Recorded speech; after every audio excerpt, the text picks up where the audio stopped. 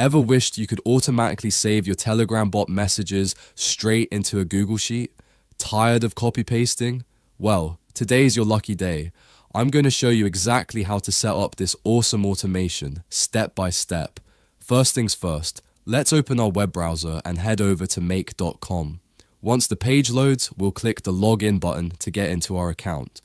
Alright, we're in the make.com dashboard. Let's get straight to it and click the create a new scenario button in the top right corner. This is where the magic begins. On the new scenario canvas, you'll see a big purple plus button right in the center. Click that to add our first module. A search box will pop up. Type Telegram into it. From the results, click on Telegram bot. Make sure it's the verified one.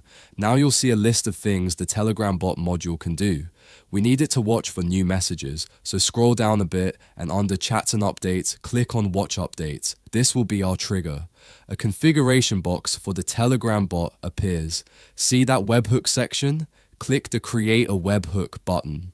In the new window, next to connection, click the add button. We need to tell make.com which bot to listen to. Another box pops up. Create a connection. It's asking for a token. This is super important. To get this token, let's switch tabs to Telegram Web. In Telegram search bar, type Botfather and click on his verified account. Botfather is the official bot for creating and managing other bots. If you haven't chatted with him before, click Start. He'll show you a list of commands. Now, type /new bot into the message field and send it. Or you can click the command if it pops up as a suggestion. Botfather will ask for a name for your new bot.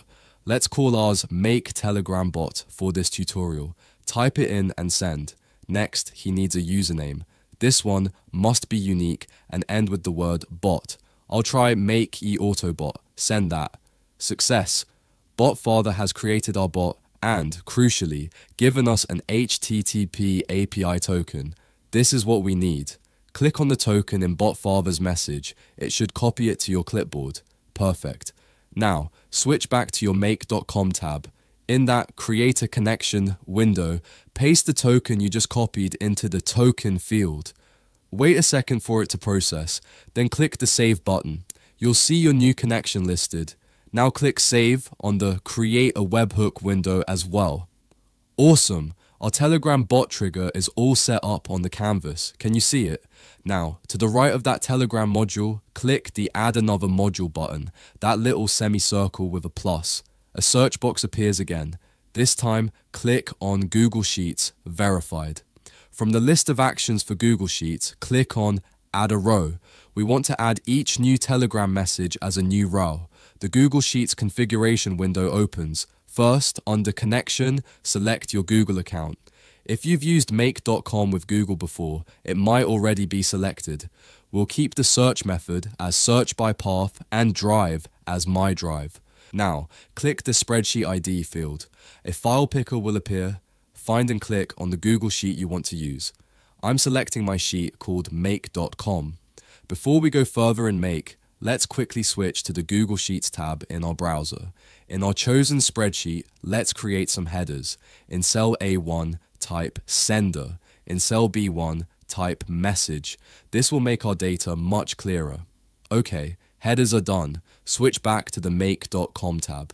In the Google Sheets module configuration, click the sheet name dropdown and select the sheet you want to use. For me, it's sheet 1. You'll see it asks if the table contains headers. The default is yes, which is correct since we just added them. Now, look for the values section. You'll see fields for sender A and message B matching our headers. Click into the sender A field. A panel will appear on the right, showing all the data we can get from our Telegram trigger. Under first message from, click on first name. This will automatically put the sender's first name into our sender column. See how 1-point message from first name now appears in the sender A field? Great. Next, click into the message B field. In the search panel on the right, you can type message text to quickly find what we need. Under first message, click on text. This will pull the actual content of the Telegram message into our message column. With both fields mapped, click the save button at the bottom of the Google Sheets configuration. Look at that. Our Telegram bot and Google Sheets modules are configured on the canvas. Now for the exciting part, testing. In the bottom left corner of the make.com scenario canvas, click the Run Once button. The scenario will say, waiting for data ... Let's switch to our Telegram web tab. Find the bot you created. Mine was Make eAutobot. You might need to click its link from your BotFather chat to open it.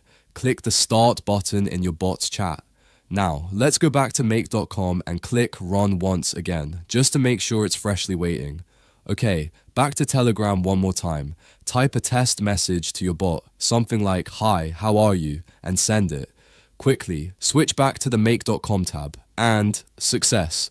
You should see green check marks and little one bubbles appear above both modules.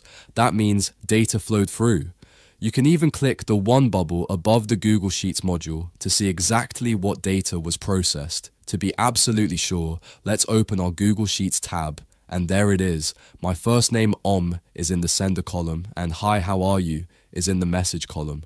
How cool is that? Okay, that manual test worked perfectly, but we want this to happen automatically every time, right? Go back to make.com. In the bottom left, see that toggle switch next to Run Once? Click it to turn it on. Now, in the Telegram chat with your bot, on the left, type another message like, "Hey, I am AI agent," and send it. Keep an eye on the make.com scenario on the right. Instantly, it triggers, the green check marks flash, and the one bubbles appear. That means our new message, "Hey, I am AI agent," Zrenia, has just been automatically saved to our Google Sheet. And that's it. You've successfully created an automation that saves Telegram bot messages directly to a Google Sheet spreadsheet. No more manual work.